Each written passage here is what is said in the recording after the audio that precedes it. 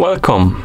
In front of me I have Xiaomi Mi Band 7 and I'm gonna show you how to measure the heart rate on this device.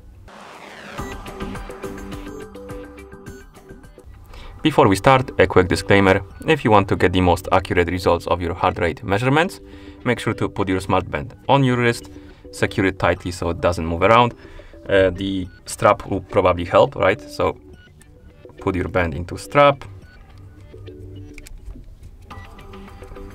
Come on. Like this. Put it on your wrist. Secure it tightly so it doesn't move around. And while you're measuring your heart rate, try not to move too much. So secure it tightly. Doesn't move around. It should be on your wrist for the best results. And of course, while you're measuring, try not to move too much. I'm just gonna put my finger on the sensor right here on the back of the device to show you how it works, but because of that, my results might be not too accurate. Okay, so let's continue with the measurement.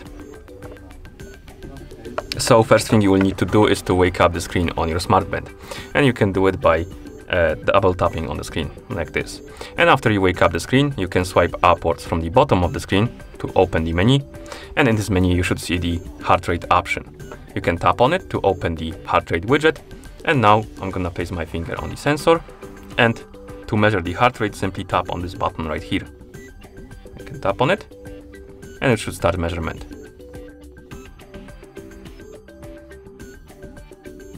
And after a couple of seconds, you should have your result right here. You can tap on the button again if you want to repeat the test. You can also swipe up and down right here on the screen to see the progression of your workouts. Basically, you have warm-up period, fat burn, aerobic, anaerobic, extreme.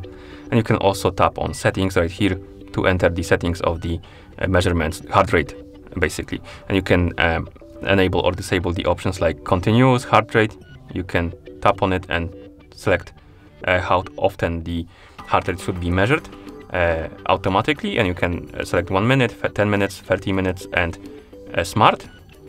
Also, you can turn it off completely if you want to save the battery. Next, we have a heart rate too high. So basically, this is the alert. So if you have too high heart rate, it's gonna warn you and about the heart rate that you should slow down or do something about it, basically. And you can select quite a high range of the heart rate. We have up to 150. And next, we have the too low heart rate alert, and you can select one of those.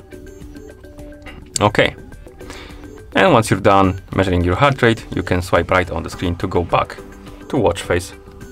And that's how you measure the heart rate on this device. Thank you for watching. If you found this video helpful, please consider subscribing to our channel and leaving the like on the video.